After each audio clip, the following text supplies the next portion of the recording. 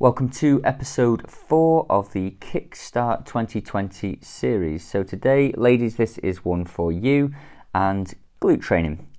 So a lot of you will go into next year wanting to improve the shape and size of your glutes, hashtag booty goals, and you will probably start to scroll through Instagram and see a lot of fitness influencers with their bodyweight workouts and resistance band workouts and, God forbid, treadmill and Stairmaster workouts. Don't get me started.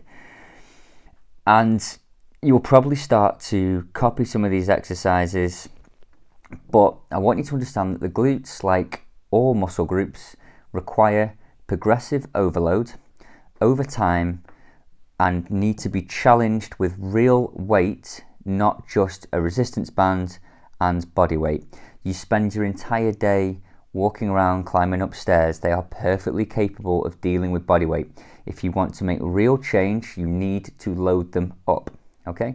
Now, there is absolutely nothing wrong with using resistance bands for warm-ups and finishes. That's absolutely fine, but to call it your entire workout is going to massively limit your progress and your results.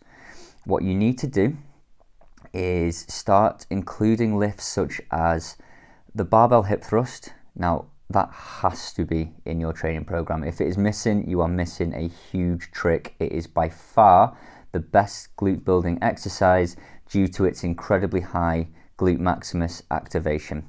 And it is a very easy lift to progressively overload. You can put a lot of weight on the bar and still get good range of motion with full engagement. So that is one that should be in there. Your sumo deadlifts are very, very important as well. Any weighted abduction, so that is when we sort of step out to the side, so you can use the abductor machine, even a cable version of this is fine. And there's nothing wrong with including some form of glute kick, so cable, single leg press if you want. Even the one where you push down on the assisted pull-up machine, it's not completely wrong. In fact, you can get a good load through it. Just make sure you stand far enough forward so you're pushing through the glute and not just the quad. So there's some of the lifts that you can be using. There's lots more, but that's a general foundation. And where a lot of people go wrong is they don't challenge the glutes enough. So, you know, you see girls hip thrusting, and men, let's not be sexist, with like a 10-kilo dumbbell. It's an insignificant amount of load considering how strong the glutes are.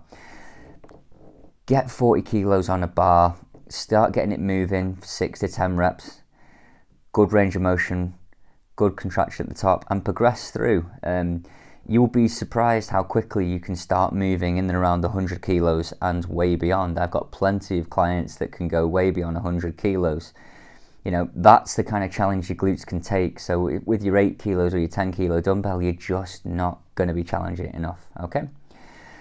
So that's a rough outline of glute training. There's a lot more science we could throw at it, but we want to keep this relatively brief. But please don't fall into the trap of these very gimmicky banded workouts, and please don't ever let me catch you do kicks on the Stairmaster. It just, no. So take home, guys, challenge the glutes, use the right type of lifts, and if you need any help with it, please drop me a message. I'll happily show you technique videos, or if you catch me in the gym, I'll happily talk you through technique as well. Have a good evening, guys, and I will see you in tomorrow's episode. Bye.